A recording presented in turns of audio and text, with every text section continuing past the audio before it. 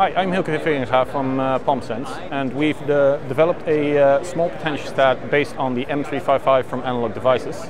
This is a potentiostat you would use for electrochemical analysis of a solution, and this would tell you what kind of substances are in your solution.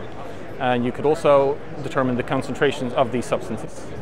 And we've tried to make the process of going from knowing what your electrochemical technique will be to implementing it in your final device as easy as possible. This process will go as follows. First, you can buy the EmStat Pico development board, where you can test your measurements and see if they work.